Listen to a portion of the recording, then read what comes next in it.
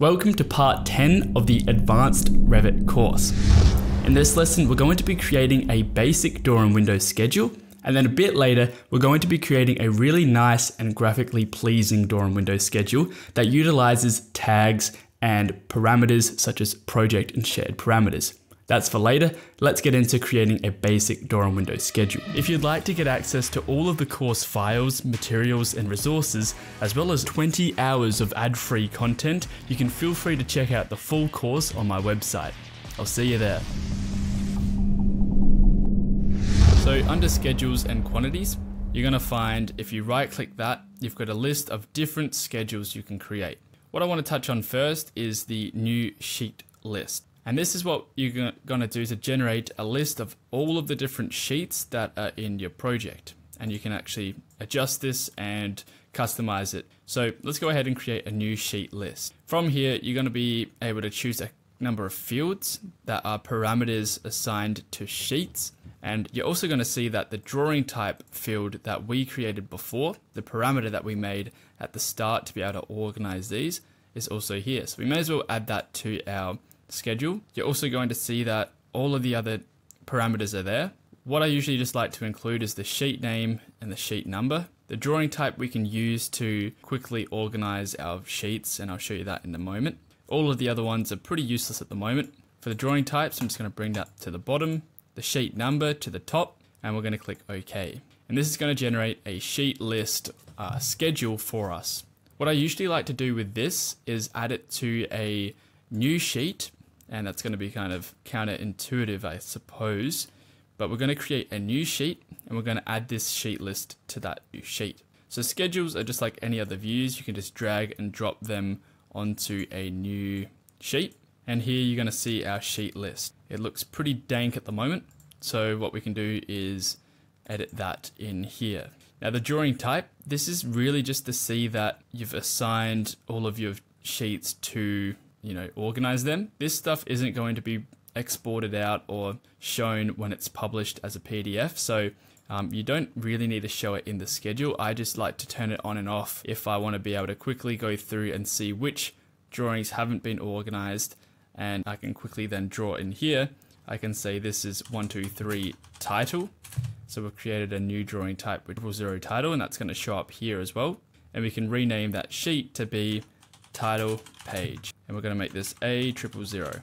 Now that sheet that we just created, that sheet list page is here, and it's got the title page on it. Now what I usually like to do is add a perspective or a render on that title sheet, and then I'll have a sheet list of all of the different sheets inside of that title page. And here you can see that I did actually show drawing type for this project, but it really is not necessary because the drawing numbers should and do correlate to the different types of drawings they are. All of the plans are under the set 200.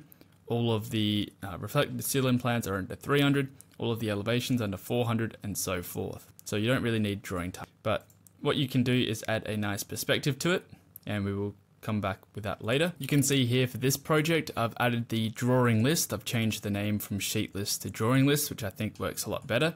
I've removed the border from that sheet list, and I've then listed all of the different drawings with a nice perspective shot of that exterior area that's being renovated and additioned to. So let's go ahead and create this drawing list or sheet schedule. You can see we've automatically generated one here, which is great. Every time we add a new sheet, it's going to be added to this. You can see at the moment that A000 is at the bottom of the schedule, even though it should be at the top. So let's have a look and see why it's being sorted like that. If we open up that sheet list and we go to sorting/grouping under the other tab in the properties, you'll see that it's not being sorted by anything. We want this to be sorted by sheet number, and we want it to be going in ascending value. If we click OK, you'll see that now it's categorizing all of those sheets in order of the sheet. For the fields, I'm going to go over to fields here, and I'm going to remove drawing type by using remove parameter there. In this project, I'm going to open up this sheet list. I'm going to have a look at the filter. You can see that I've got two filters here. One was saying that the stage, which is actually the drawing type parameter that we've created in this other project, it does not equal 000A roof working or 000A working. These are two working sets, so any drawings or sheets that I don't want published or I don't want to show in this sheet list, I'll put under the drawing type or the stage in this case as one of these two things. That way they don't show up in the sheet list, and that's good.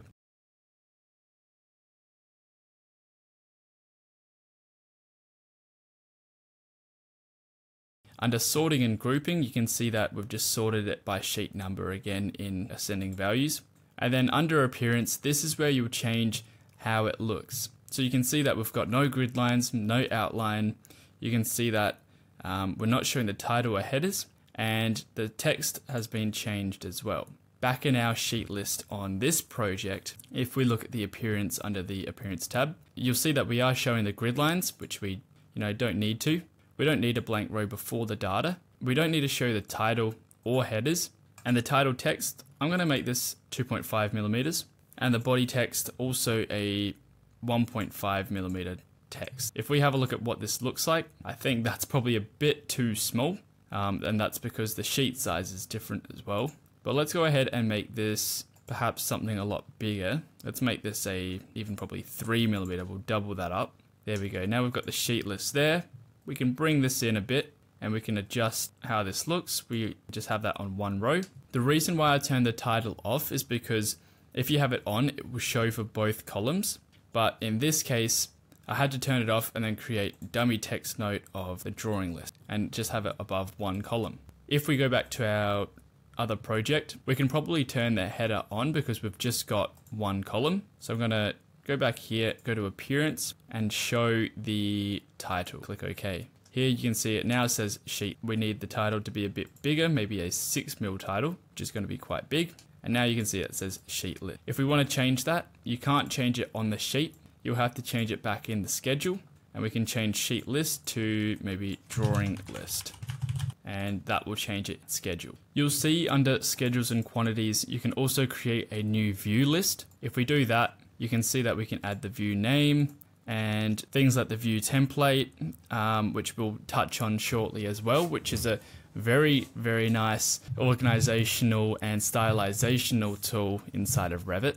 You can also show what phases there are, whether it's in new construction, demolition, or existing phase. You can show the sheet name and number that view is on, which may be useful, or the title on the sheet.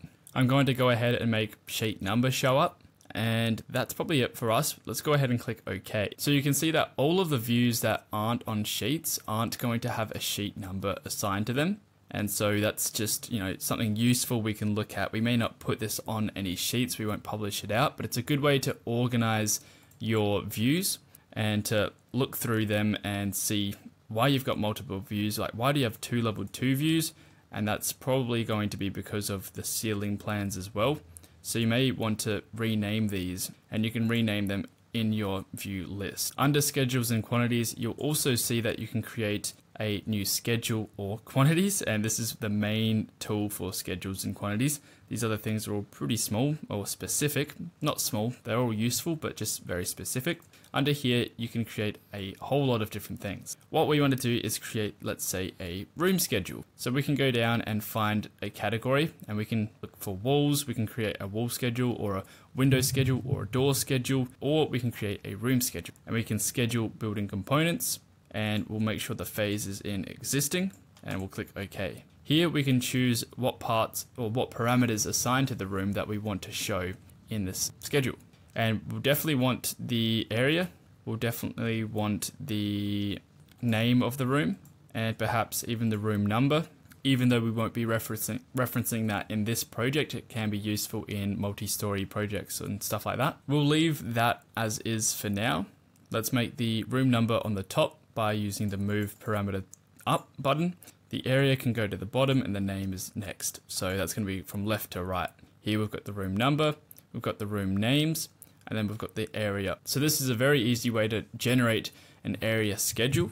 Essentially what this is, showing how big each room is. And again, changing any of these room names or room numbers is going to edit that across the entire project, as these are parameters that you are referencing, which you've created earlier. So that's how you would create a room schedule. Now we've also got these door and window schedules that you already have seen that Revit generated for us when we open that architectural template at the very start of this course. Now already you can see that this shows a number of different fields, which we didn't add, but Revit added them for us.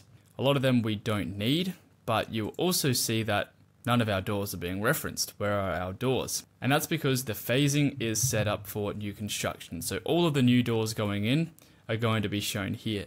Because we've phased this entire project as existing, because it is an existing building, we're going to change the phase to existing. Now we can see all of the doors that are inside of the project. For the phase filter, I'm just going to go show all just to make sure that all of our doors are shown. The great thing is that it's showing us the height of each door, it's showing us the width of each door and the thickness. If we had finishes assigned to the doors, it'll show that, and it's showing us the marks or the door numbers. We could even just call this door number. It shows us the level each door is on, and it's categorized them for us. And the way it's done that is by under sorting and grouping. You're going to see that it's sorted by level, and then it's going to sort them by level and then by mark. And you're going to show that it's going to be creating a footer, the title count and totals, which is what this is. So it's showing that there's 9 doors total on that level. You can then see there's a blank line after it, which is just trying to organize that properly. And then at the end, you see the grand total of there being 21 doors. So that's pretty cool. But what if we wanted an area of the door? This is something we needed for work. We need to get a general area of the height times width of the door, just so that we can get cost. There is no area parameter inside of the door schedule, not that I can see here anyways. So how would we go about doing that? Because we do have the height and width parameters, what we can do is create a calculated value, and we can call this door area. If we change the type to area, what we can do is type the formula height, and what we could actually do is find it here. We can see that height is a parameter. Otherwise we can just type height. That's all it's going to do. And we're going to times that by width. Once we click OK, you're going to see that this is going to add a new parameter or a new column which shows the height times width in meters squared. If we wanted this to not show in meters squared and we want it to be millimeters squared to match these units, we can come down to formatting and we can find where that door area is. And now under field formatting, what we can do is check and see what the units are. And you can see it's currently using the project settings. For area, the project settings are in meters squared, but we don't want to use the project settings. So the units we can change to square millimeters. And if we wanted to round it to a certain amount of decimal places, we could do so, but we can leave that as 0 because now in millimeters. And we'll just click OK again, and oh boy, there's too many millimeters. So instead we want to show this as meters squared. If we go to door area, field formatting, and we change this back to square meters, all we want to do is just show 2 decimals so it's more accurate. That looks a lot better. So the same goes with the Windows schedule. However, that's automatically generated for us. And you can also see that there are different types of parameters. You can see there's location and window styles, materials, glazing, and remarks or comments. Under here, you might have for material, it might be the frame material. So you might say whether it's aluminium or timber, or if the glazing is double glazed or argon filled or something like that. For the window style, this is where you'd have whether it's sliding or whether it's an awning, anything like that. And again, we're going to want to change the phase to be existing, and for there to be no phase filter or to show all. And again, if we create a new sheet, what we can do is now drop these different door schedules and window schedules onto that sheet. So here you're going to see that that loads in that door schedule. If we drop the window schedule on, that also loads in the window schedule. If you'd like to get access to all of the course files, materials, and resources, as well as 20 hours of ad-free content, you can feel free to check out the full course on my website. I'll see you there.